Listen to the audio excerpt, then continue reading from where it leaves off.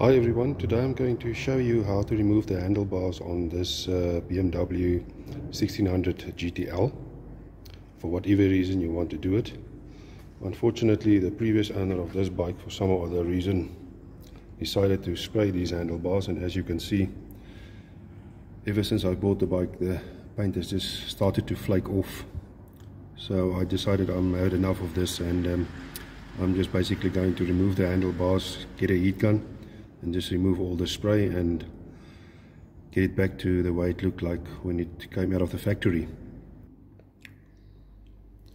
Okay, to start off with, you need to remove this bolt over here, and then there's a very small little torque screw inside here. I'll show you now. You have to pry this front piece of the handlebar away to see that little torque screw. Okay, the little torque screw I was talking about, you just push that forward. Take this piece of the handlebar away, and you'll see it's in there. A little bit difficult to see, but it's in there, you'll see it. I might as well just tell you now, okay, to totally remove everything, you're going to have to remove that bolt there as well. There's a cable tie that you have to cut.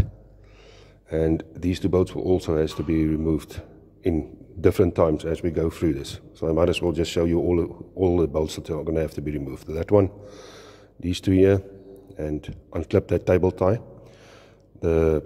This little plastic cover here is going to have to be removed as well, because there's one of those electronic clips that has to be removed as well, but I'll show you that later now.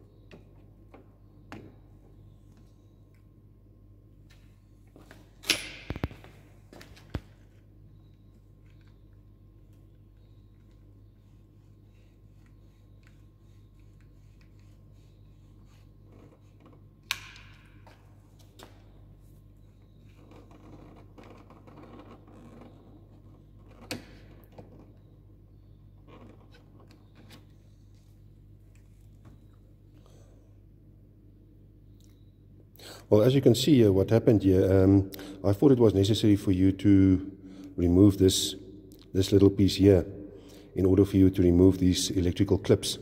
I thought the handlebar was not going to come off while this is still in, but fortunately that's not the case. So I was able to remove this entire piece here with all the cables and everything still attached. Okay, now for the final piece, you have to remove that bolt. Like I said in the beginning, there's a bolt in here, and then there's a bolt there that you have to remove, and then you can take this stick out.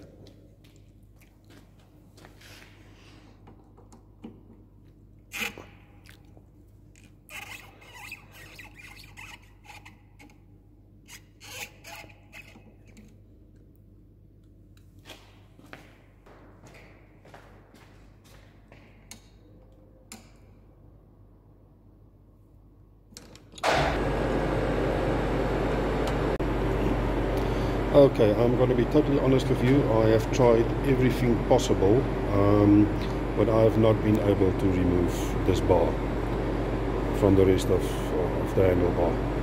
I don't know if it screws on, if it's pressure inserted or not, but I'm not going to worry about it any further. I've achieved what I wanted to achieve. I'm just afraid I'm going to break this thing if I struggle with it any longer. It's not necessary for me to remove it anyway for what I want to do, so I'm just going to leave it like that and continue further. Okay, over to the right hand side. This side is a little bit more complicated. The bolt that you have to loosen is not inside here. It's actually hidden behind these covers, so you have to remove those covers first. And there's a very small little T8 torque screw inside there that you have to remove. Okay, after the screw has been removed, you can just basically pry open this piece here. The same goes for the other side.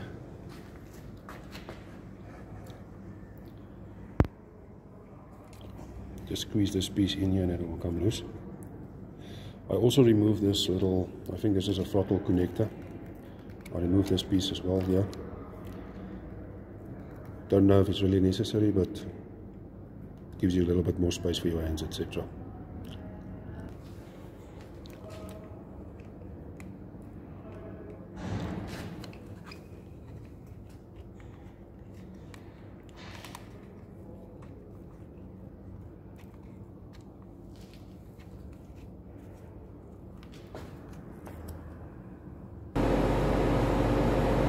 Because after you've removed that bottom part of that cover, you'll see there right in the middle of the screen there's a small little torque screw as well that has to be removed. Okay, after you've removed that screw, you can just basically lift this up, and you'll see there is the screw that we need to remove this entire section.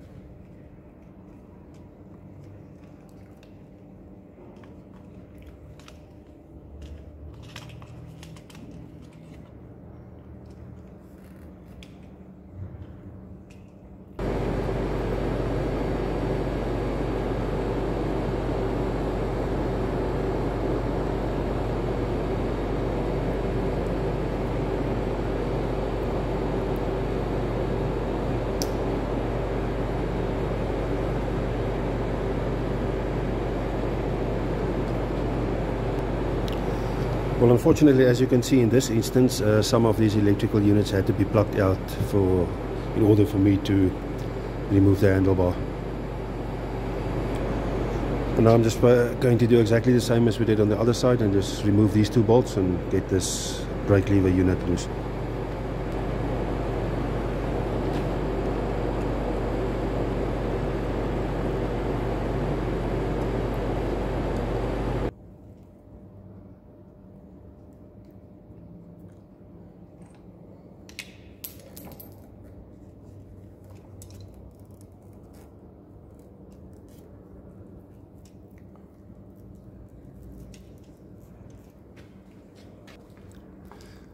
And of course this little cable tie also has to be cut loose.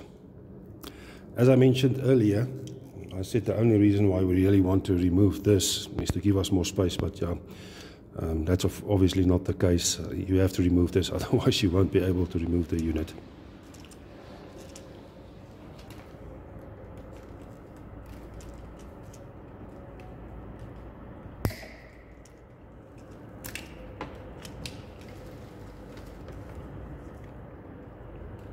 Okay, now we can start with the center section of the handlebars.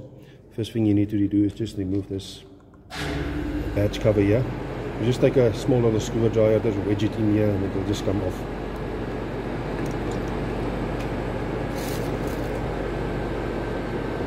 It takes a 27mm socket.